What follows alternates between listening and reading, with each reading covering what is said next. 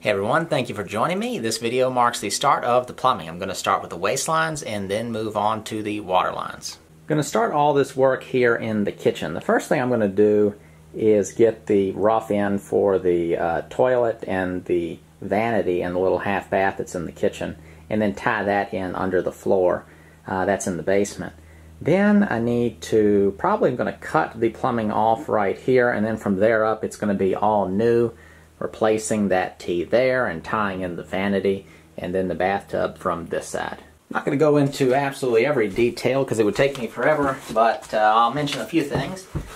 To start with, the toilet flange, that's the toilet flange that goes through a hole in the floor, gets screwed down, and then the toilet mounts to this with the flange bolts. So for a toilet flange, it is 12 inches on center from the back wall and 15 inches minimum from any objects to the left or right. So I don't have drywall, so I need to say it's 12 and a half. So that's 12 and a half. And then minimally 15 and a half. Nailed the line. So that is the center of my hole. So this, I can just say I want a 4-inch hole because it's going to be a, let's see, what do I want? We'll do 4 and a 1/4 inch hole, so 2 1/8. Let me just do it this way. Let me just lay that down. I'm just going to get this centered, and then I'll trace around it and add a little.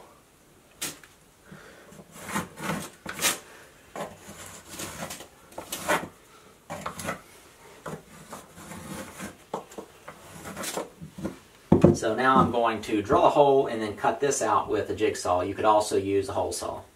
For all your hole drilling needs, electrical, plumbing, if you can get yourself some of these Irwin speed bore bits, they work extremely good. It has an auger type bit on the end tip, so it pulls through the cut. It is much better than a paddle bit.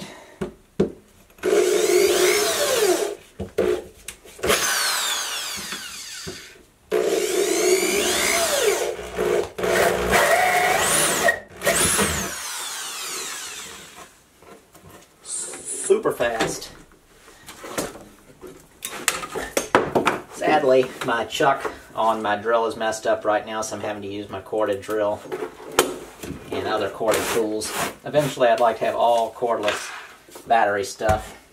Alright, so that hole was just a tracing of the outside of this, so to give myself a little leeway for adjustment left and right, which will help in the plumbing downstairs probably, or just slight adjustments. I'm going to cut about 1/8 of an inch outside my traced line.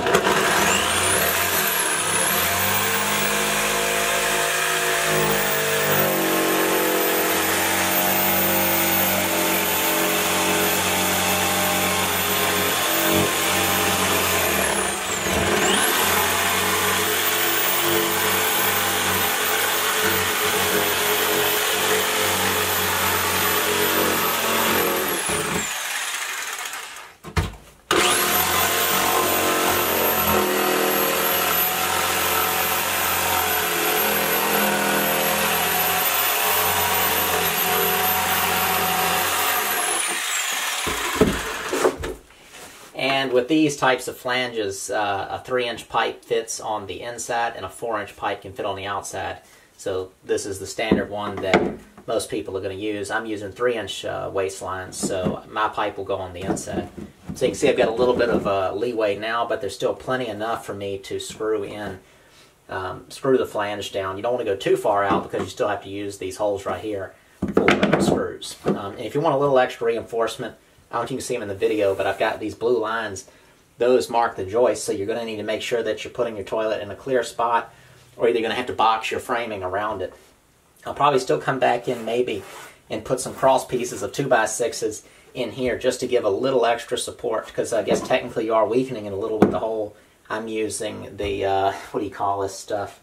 Advantech subflooring, where I've replaced it here in the bathroom, so this stuff is wonderful stuff, especially for applications like bathrooms, but any subfloor really.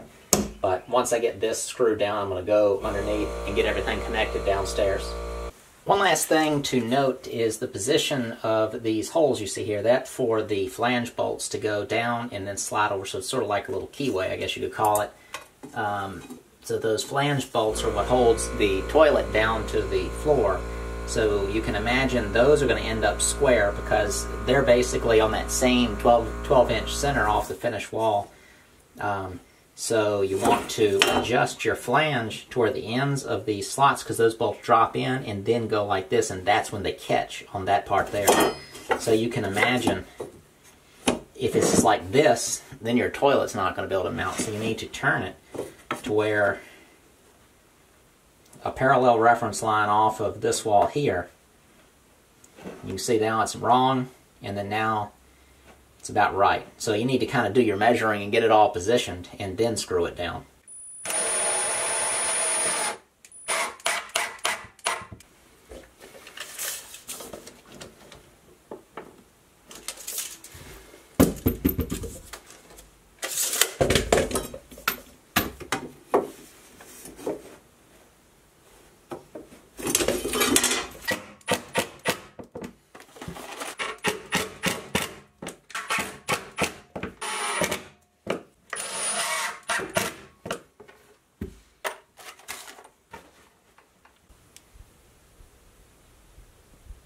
Alright, I'm going to go ahead and address the vanity real quick before I go downstairs.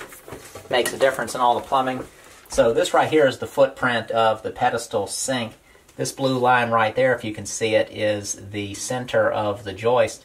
So I've got to have that plumbing come up dead center, right where you don't want it to come up. But I think what I'm going to do is come up to the floor, then use probably some 45s and kind of offset it over here. That way when the drain comes down, you've got your trap. I can kind of offset it over to this point. Otherwise, you know, your trap always offsets it in some direction, but I can't put the drain back here. And if you see a little bit of the drain behind this pedestal sink, it's not going to be that big of a deal. So I've got to cut it dead center, and for that I'm just going to use a hole saw. This is a Lennox hole saw and the adapter piece. They thread on, and this piece goes up and puts pins in the backs of them. These are, I think, the best hole saws that you can buy. They work great. The setup is real heavy duty, but you do have to be careful with a hole saw. It can grab, especially when you're using a powerful drill. So go ahead and get this taken care of.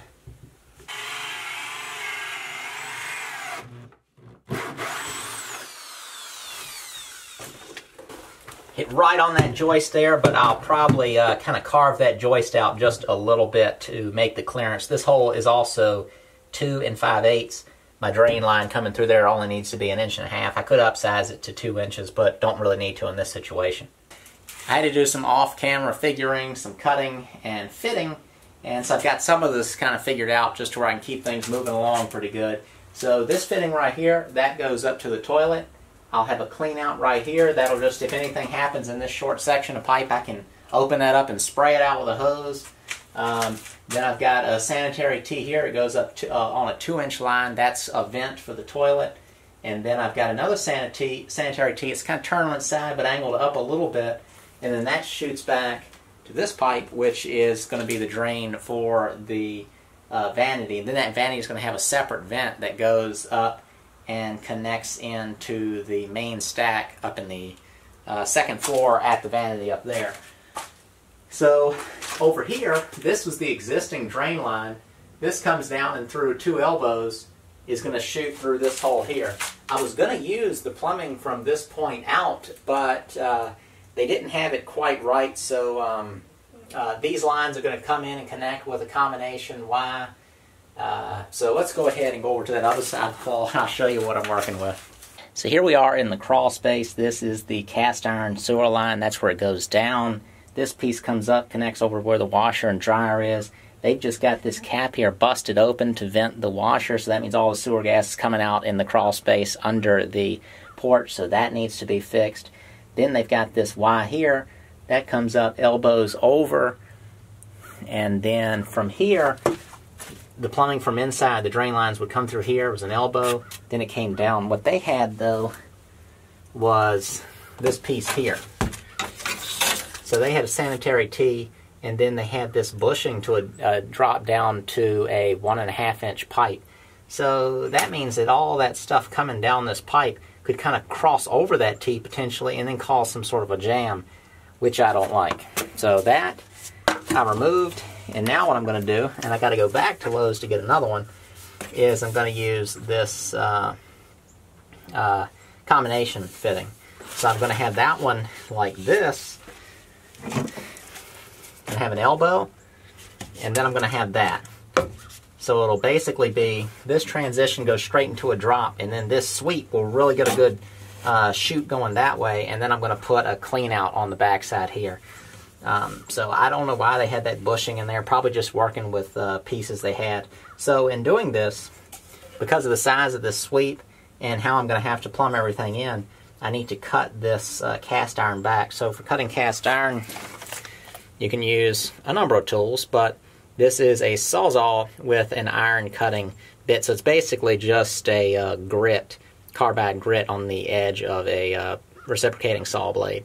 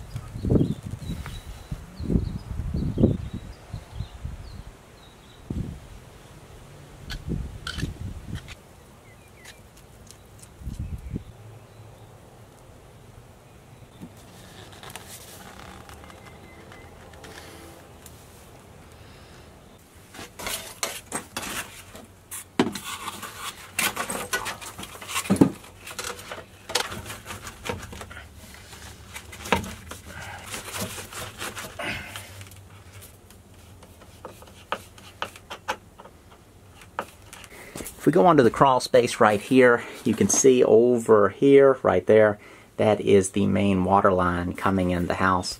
So I don't like that it goes up and across here. Even if you have pipe insulation on it, it's a problem. If you got to run heat tape, you'll end up with it freezing. So it's a 3/4 inch line. What I'm going to do is I'm going to dig a ditch across here. I'm going to get that line, I'm going to extend it, and then have it come out through the wall in the basement. So I'm going to extend it using PEX. I'm going to go from a poly line to a PEX line, but I'm a little hesitant about doing that. So what I'm going to do is I'm going to slip the whole thing inside of 3/4 inch pipe insulation just to keep the direct contact of the dirt off of it and the fittings up there. And it's dry under here, so it's not like it's going to be exposed to water or anything like that. So I think it'll be fine. It is approved for underground use, so I'm going to do it. And then that means that all the water lines will then be in the basement.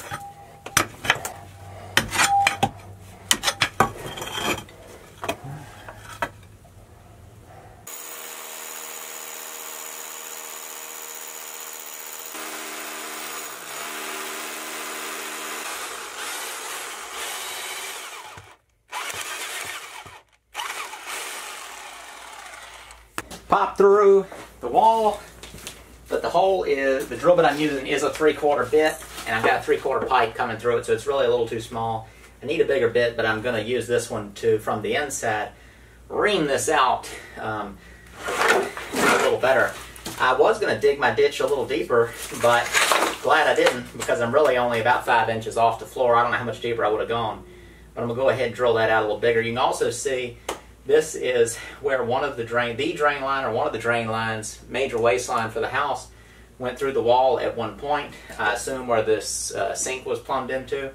I think I'm going to drill all this out, reestablish this drain, move the washer and dryer in here, and then use this as a drain for the washer and dryer since it's low. That way I can put an outlet box right there. I could attach into the venting or just use one of the air introducing devices for the trap for that. But let me go ahead, stick to what I'm doing now, get this drilled out a little more.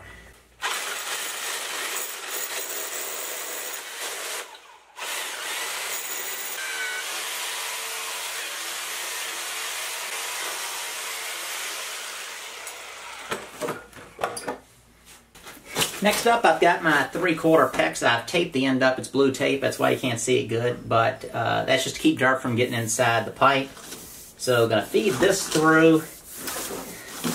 And then I'll go in there and I'll pull it through. We'll pull it further than I need. And then I'm going to wrap the portion that's coming through this wall with this rubbery tape that I have. And that'll insulate it from any kind of abrasion or just the contact with the concrete if it has any effect on it. So that'll have, you know, tape throughout the entire area that it's drilled. Then it's just going to turn up.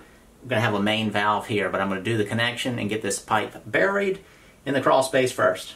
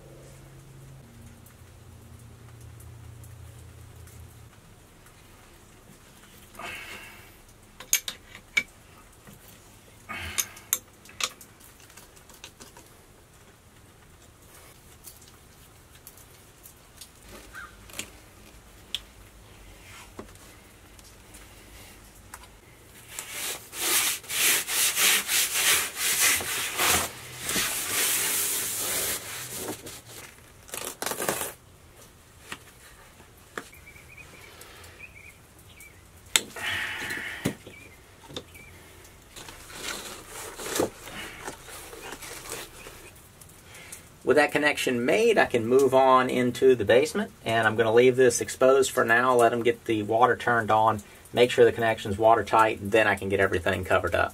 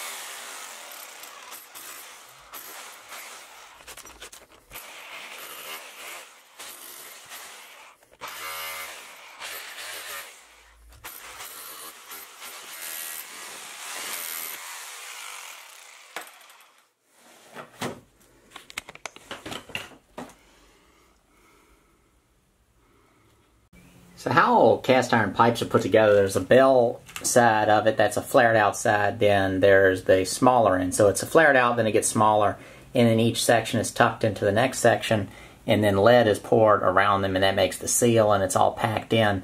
So this was cemented shut, and I want to go from PVC to this. This piece is the piece from the other side of the wall that you saw me saw off earlier. What I was going to do is tuck the PVC into this and then beat the lead back around it. I thought it was the same size, but it's not the same size in this case. This is a, there's different size cast iron pipe. But I remembered I had this smaller piece over there, so I've tucked that into here, hammered it in as far as I can go, and then that lead is still intact around the joint from where I just removed the little piece that was broken off on the inside. It was a ring of it all the way around. So this is now tucked in, and I can go in there and peen that lead in with a chisel, and then that's going to create a tight seal, and then from here I can put a Fernco and adapt into PVC, which will complete the drain for the washing machine, and then if you want to put something like a laundry sink down here.